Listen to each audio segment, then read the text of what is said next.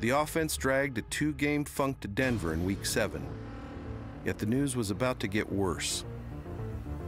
Now Mahomes, and that makes him 9 for 10 in that category.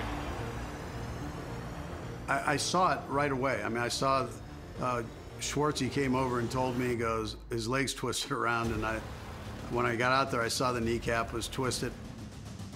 And then you just hoped. I've been in this long enough to have seen a couple of these, and you're hoping that there's no damage, right? You're crossing your fingers. Was that a called play? Yeah, no, that was a called play, yeah. Yeah, that was called. Probably shouldn't have called it, right? Is that what you're saying? Yeah. I hadn't seen too many people get hurt on sneaks, but that one happened. It was a freak deal. He wanted the play. I'm putting it all on Pat, doggone it. He wanted the play.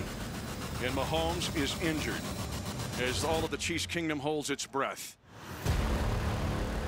I'm certain if everybody was being honest with you, in the back of their mind when it happens, we're all saying, okay, it's time for us to strap it up. The defense was up to the task. On the second defensive snap after the Mahomes injury, Spags' unit came up big. Flacco again being pressured, he's hit, the ball's out, the ball is picked up by Ragland, touchdown!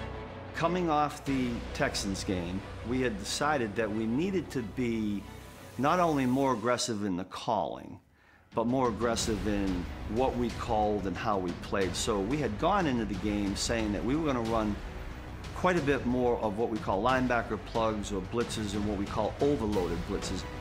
After losing the NFL MVP to injury, Steve Spagnuolo throwing everything he's got. We might have cranked it up a little bit when we knew Patrick wasn't going to be in there. And the sack parade continues. 9 sacks for Kansas City. Then we knew we were going to have to do it, and possibly some other games going forward, because Patrick was certainly going to be out. And now Matt Moore is in charge of the 4-2 Chiefs. Matt stepped in for a couple games and did a nice job for us. Working with Coach, we put together a game plan strictly for Matt. Just in case of emergency, let's break glass and get Matt rolling. The high school teacher and coach burns the Broncos with the 57-yard wheel to the cheetah. We still gonna put it up there now, and I'm a former running back coach. So, you know, Coach has really turned my head inside and out. He's corrupted me in a sense. All running back coaches look at me like I'm the enemy now. In 2 games before Mahomes' injury, Kansas City threw the ball 74 times. In the 2 games after, they threw it 71 times. And in a crucial Week 9 game against Minnesota, the backup QB led the offense on game-tying and game-winning drives. Late in that game, they hit us with a 0 blitz. I do remember that. And I mean, they lightened Matt up. So we end up getting the ball back, and he hits Tyreek over the middle. Tyreek gets up, splits it, gets the first down, which was huge.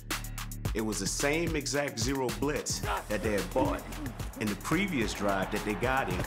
There's where the blitzing burns you. This will be a 44-yarder to win it. Placement is down. Butker's kick is up.